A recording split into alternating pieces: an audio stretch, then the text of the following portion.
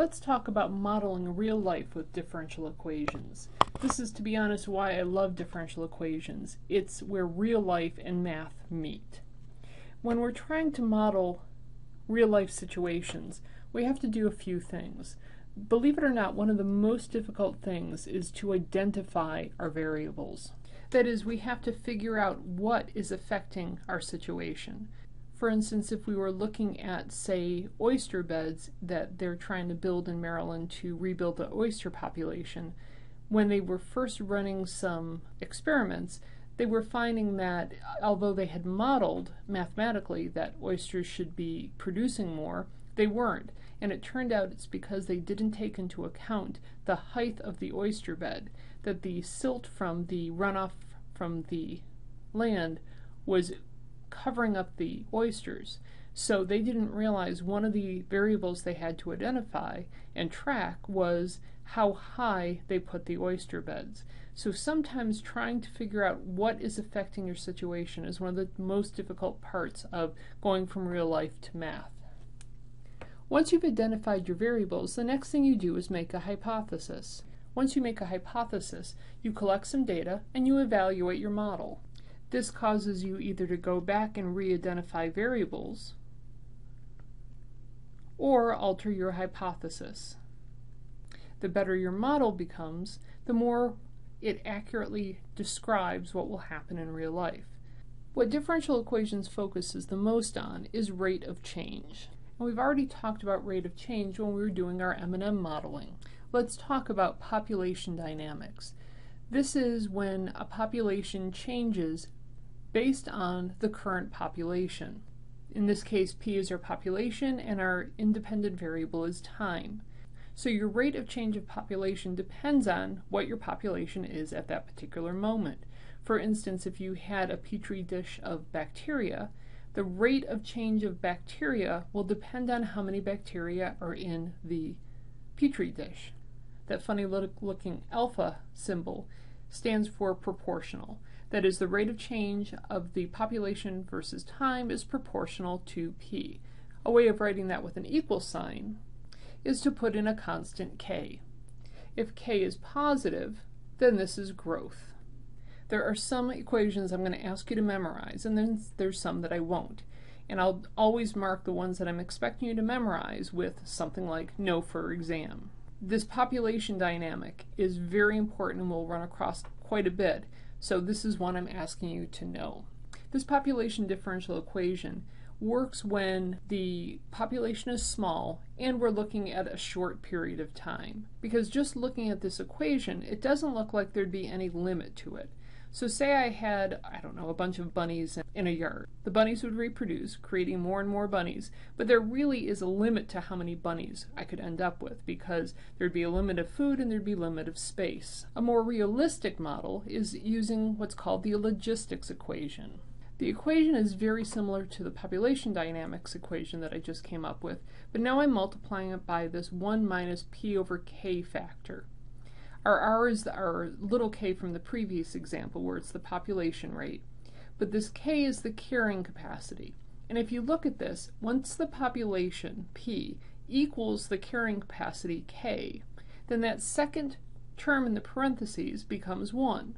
And 1 minus 1 is 0. So at that point, the rate of change of population is 0. That is, you'd have no additional bunnies once you hit the carrying capacity of the field. This is another formula I want you to know for the exam. The next equation that I want you to know is radioactive decay. That is, the change of population over time is equal to K times P, which looks exactly like our population dynamics. Well, it turns out the only thing that's different between this equation and the previous differential equation we had is in this case, K is going to be negative, in which case that's a decreasing population. This is like our M&M case where people were taking M&Ms every hour. And again, I would like you to know that for the exam. Another physical phenomena that can be modeled with differential equations is Newton's law of cooling. This gets a little confusing because we've got big T's and little t's.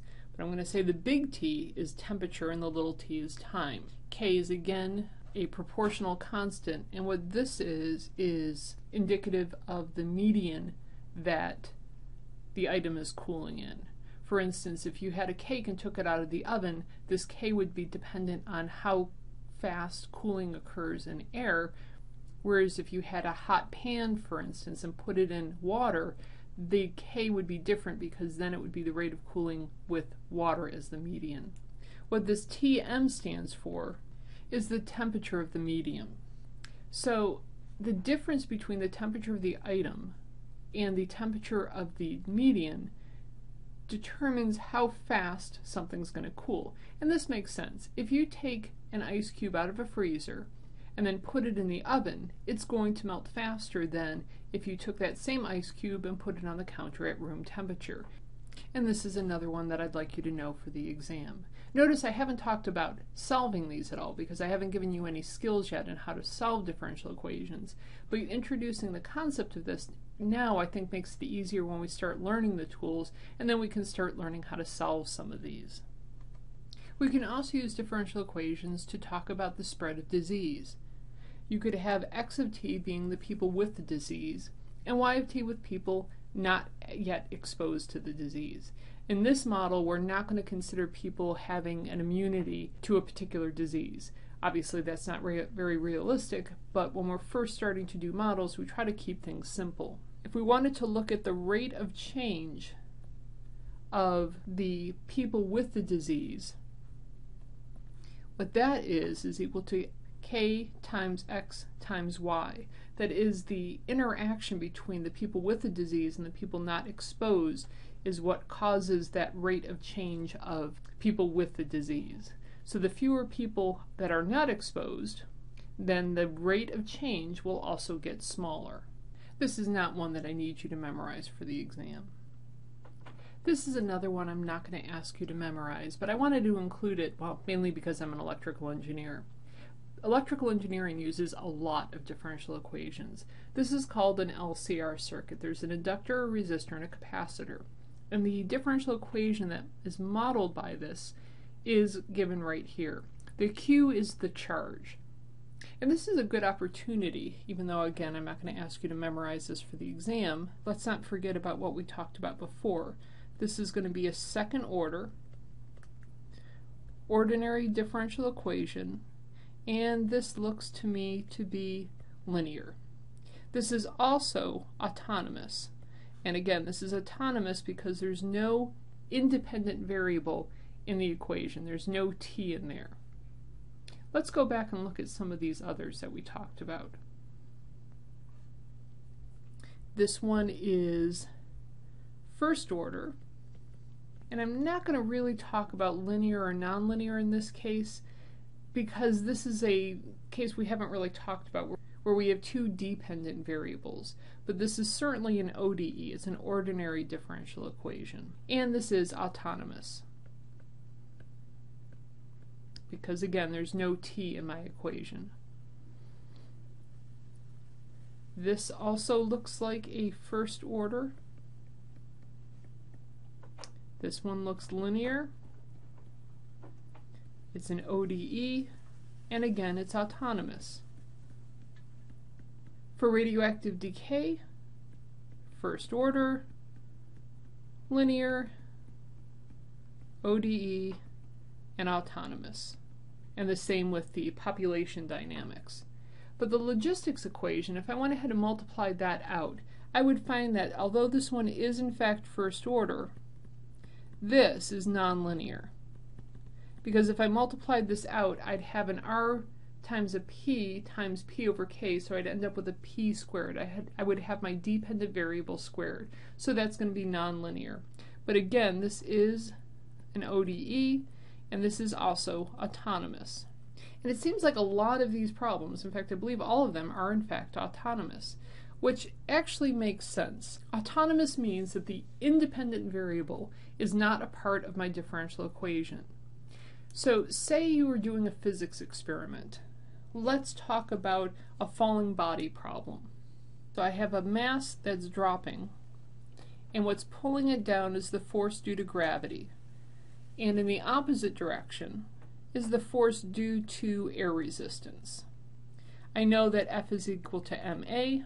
Well, if I have some physics, I do know that F is equal to ma. This is not a physics class, so I won't be asking you to memorize physics equations. I know that the force due to gravity is equal to m times g, where g depends on the gravitational pull of the planet you're on. And I also know that acceleration is nothing more than the first derivative of velocity with respect to time. This is my total force.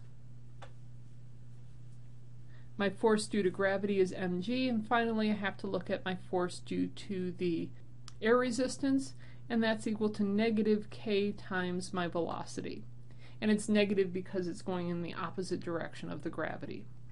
So if I put these together, I can say F equals Fg plus Fa, or m dv dt equals mg minus kv. If I want to put this in standard form, if I wanted to make this a little cleaner, I could divide both sides by m, and this would be my differential equation. Again, this is not one I'm going to ask you to memorize because I'm not going to assume that you've had physics.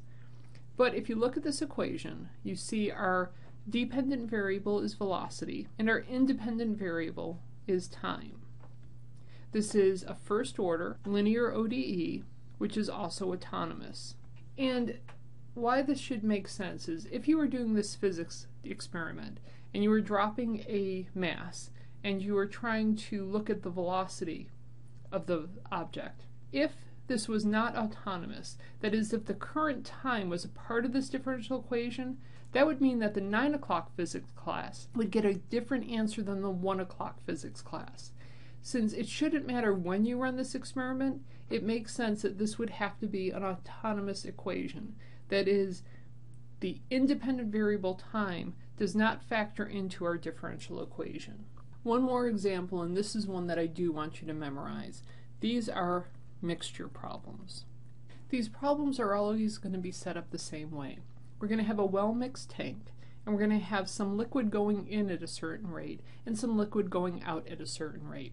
And we'll also know how big the tank is. And generally we're talking about things like salt. There's some salt in the tank, and we want to know what the rate of change of salt is over time. Now, this might not seem like a realistic problem, but instead of thinking of this as a tank, say you thought of this as a lake with a stream in and a stream out.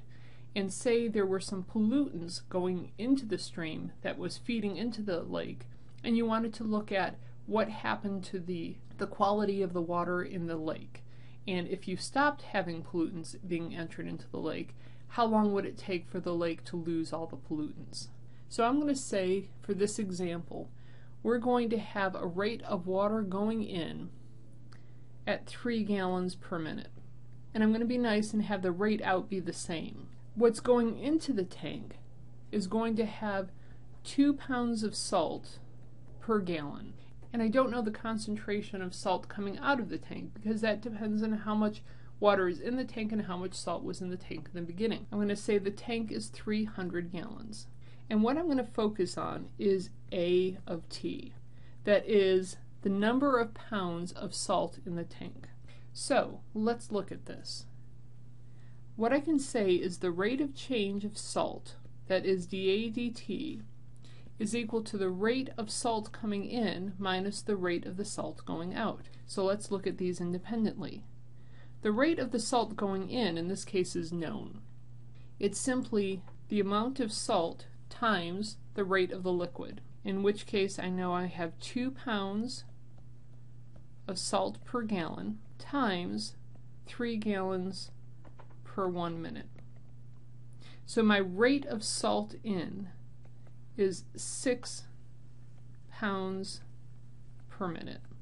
What about my rate out? The trouble is I don't know the amount of salt that's coming out, so I'm just going to say that's the concentration of the salt coming out is whatever's in the tank at that particular moment in time divided by how big the tank is, which is 300 gallons, times the rate of the fluid coming out, which is simply 3 gallons per minute.